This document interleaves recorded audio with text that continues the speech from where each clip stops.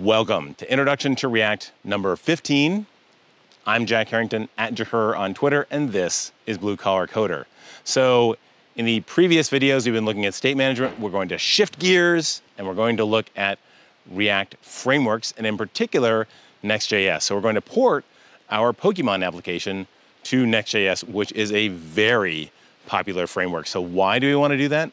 Well, NextJS is a critical job skill in the React marketplace, so I want you to have that and understand how it works. But I also want us to look at the 3 different deployment methodologies that NextJS supports. And that would be client-side rendering, which is what we've been doing so far. There's server-side rendering, or SSR, which we'll cover in the next video. And then there's static site generation, or SSG, which we'll cover in the video that follows. But to start all that, we got to port our application to NextJS, so let's get after it right now. Okay, so here's what we've got today, and this is in Create React App. It's our Pokemon search. We've all seen this before. So we're going to move it over to NextJS, very popular React framework. So we're currently in Introduction to React, so let's bring up that because we're going to need to copy some files across and go back up a directory and do npx create next app, which is going to create a Next.js app for us, and then give it Introduction to React -Next.js. And let's let that chew for a bit. Now let's bring up VS Code. Then we'll start the application. And in this case, we will do yarn dev, which is essentially the same as yarn start. Just means start the application, but in development mode. And there you go. There's your Next.js boilerplate. So we want to get all of our code from here into there. So the first thing we need to do is copy across some files. So I'm also going to use the Finder here. So open that directory. Now here's the Next.js app with its pages. We'll get there in a bit. But for the moment, I want to go and create a new directory called components. And then copy across our components from the original app. Next, I'll create a new directory called source, and that's going to have the store as well as the Pokemon type. So let's bring across those. Now, source and components, you don't necessarily need to call those directories that. I have worked on a couple of Next.js apps, and they do generally have business logic type stuff in a source directory, and then shareable components in a components directory. The only specially blessed directory is that pages directory. Okay, so back in VS Code, it looks like those directories are there now. So over in pages, we have index.js, and that's basically your landing page. So there's a ton of boilerplate in here. We're just going to remove all that. We don't need head anymore. So let's go over to app.js and start copying in some stuff. We'll bring in the imports. Paste those up at the top. Then bring in our style divs, paste those in there, and they'll bring in our app layout and paste that in there. Now these imports are wrong since the components is now in a pure directory, so let's go and just add an additional dot.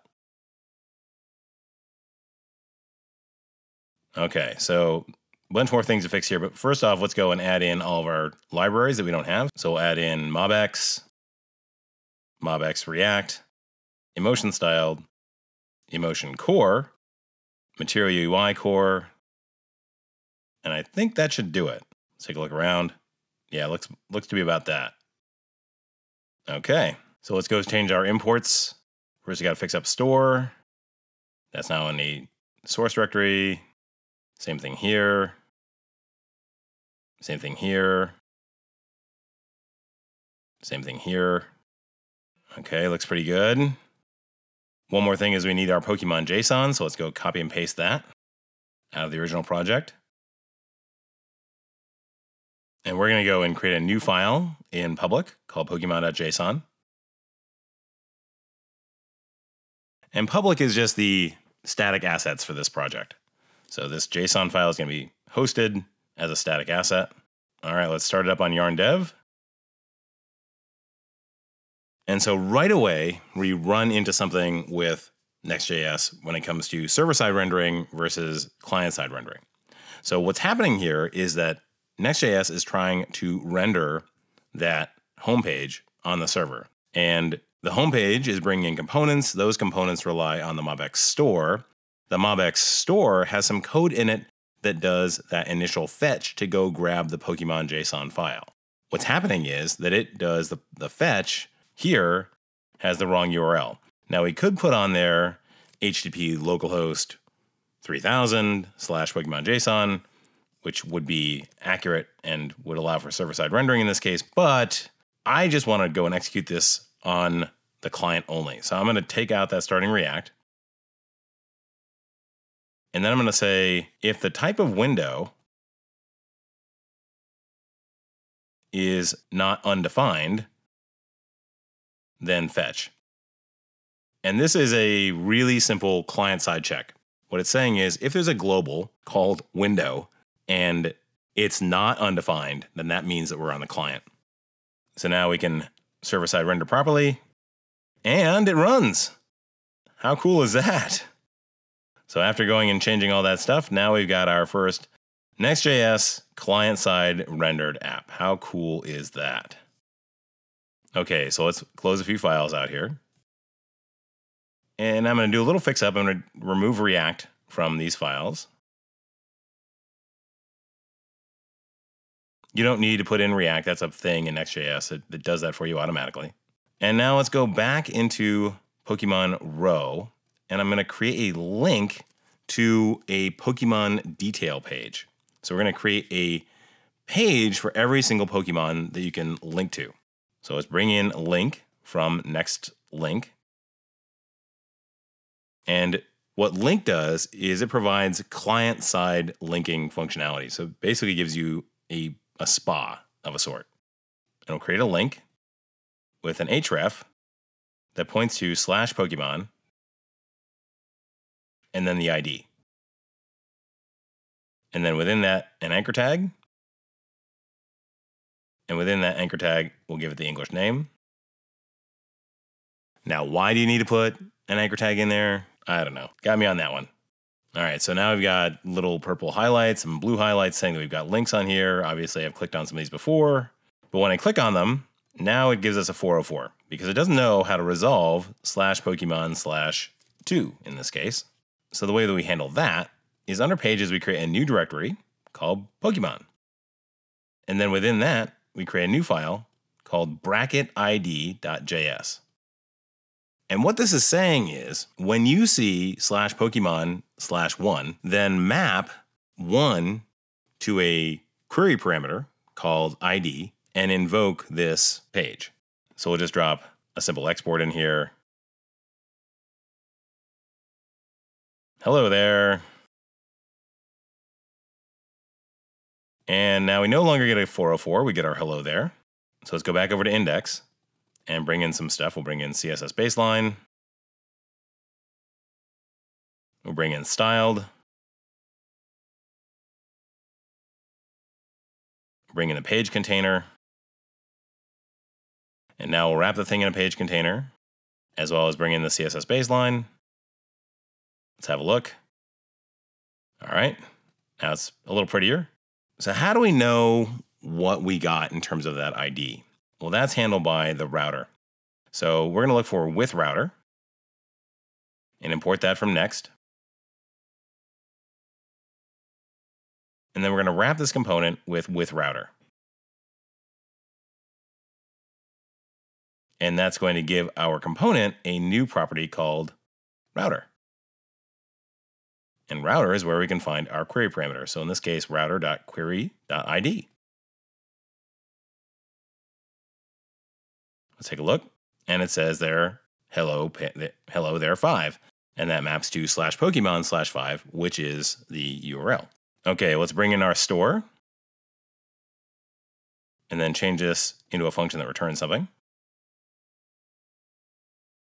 Okay, whoops, our import was wrong, so let's fix that. Okay, now it's compiling successfully, and we have a store. Yay! Okay, so we'll get the Pokemon by doing a find on the store. And we'll get the ID. And then we'll find based on that query ID. And at that point, we'll say, if we have a Pokemon, then we'll put up the name, Pokemon.name.english.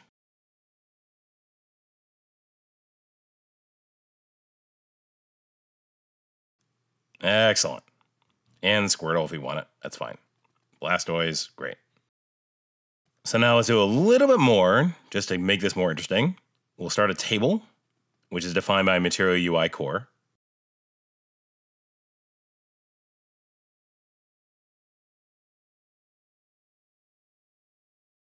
Then define a header.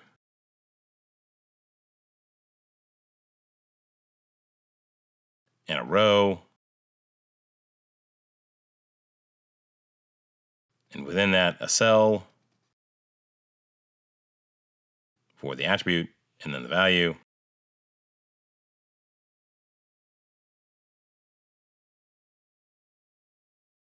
And we're just going to go and iterate through all the base to go and create this table. So let's take a look. All right, we got our header. That looks good. So now let's create a body.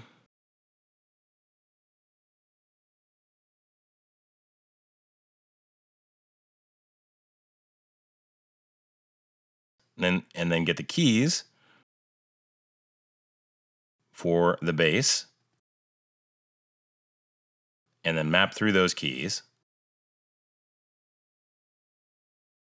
And then with every key, we're going to create a row with that key.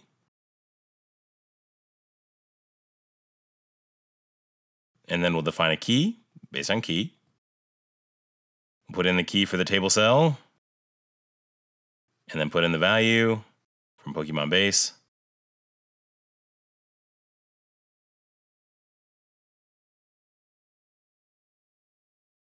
Nice looking table, I like it. Now all of that table stuff comes from Material UI core and gives you that nice look.